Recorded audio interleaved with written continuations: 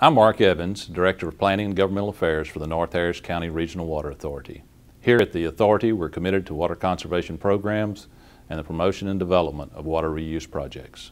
In order to better promote alternative water use, the Authority has developed and implemented an excellent water reuse incentive program. Districts and golf courses within the Authority that develop an alternative water use project can be reimbursed for 100% of the total capital cost of the system. Participating districts can use the recycled water for golf course irrigation, irrigation of public parks, esplanades, landscapes, and amenity lakes, as well as water usage at a water plant.